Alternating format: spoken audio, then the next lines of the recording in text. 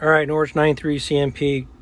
Just did a trigger guard, like the captive screws removal, and somebody asked or the bolt disassembly from a previous video, asked, they got the firing pin stuck maybe with the sleeve on the bolt and they can't get it reset so they can open it up and do anything with it. So that's what this video is going to be about.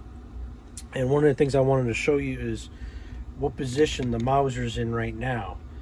So this one has been fired. Let's see if I can get it lighter for you. Hold on. Let's see. Oops, sorry about that. There we go. There we go. So this position's been fired and the firing pin's forward, where this rifle, it's set back. Both of the safeties are in the firing position. It will only go into the safe position when it's in the fire.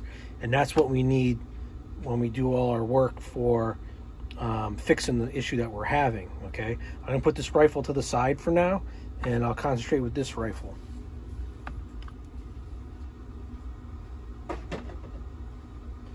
So this rifle is in battery, ready to go. And from what the issue, it sounded like from the person was talking about, they took the bolt out and they removed it.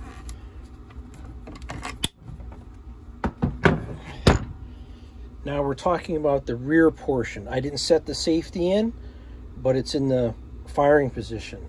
If I try to push the button in and move the sleeve, it moved 90 degrees from this flap being up and down with the bolt equal right next to it, and it went to the 9 o'clock basically. Okay, this would be the top of the rifle if it was out of battery, if I was trying to load, and it's moved. It's in the fire position and the firing pin is all the way forward. How do I get that out? It's stuck. It won't do anything.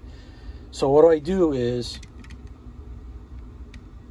right here is a little tool on my bench. I have a hole for the firing pin for the takedown disassembly, but I have a routed out curve over here if anything rolls into it. But the added benefit is this is where my bolt, if anything like this happens, this is how I fix it. So the first thing is, we can see it's in this V notch, and that's why it's in its forward position. If it was 90 degrees over here, this part would be right about here, and then obviously it would be ready and cocked for firing. So he's stuck. We're gonna end up pulling this on the ridge and then turning the sleeve 90 degrees, okay? It's a little bit harder doing it this way, only because the bolt handle's in the way, but got to use good force. See how that's coming out of battery, or it's going into the firing position. I moved my safety up. Now, you can see how it cleared the V groove, but now it's at a high enough point to the back of the bolt that I can do two things. I can either unscrew from here all the way out, or what I could have done, if need be, is I can reset it. I can push it in and push it all the way to the back, and that's as far as it goes. Once you have this, this is when we can remove the firing pin, okay?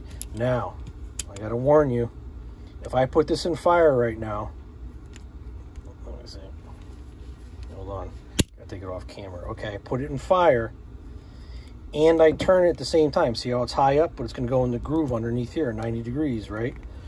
Let's see. It's gonna make a liar out of me, I think.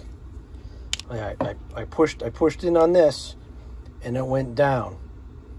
Okay, the same thing applies. Even though the safety's like that, it may have fallen in there. You're just gonna have to reset it the second time. And that's it. That's all you have to do. That's how you get it back out. All right, just keep watching more videos. Take care, folks.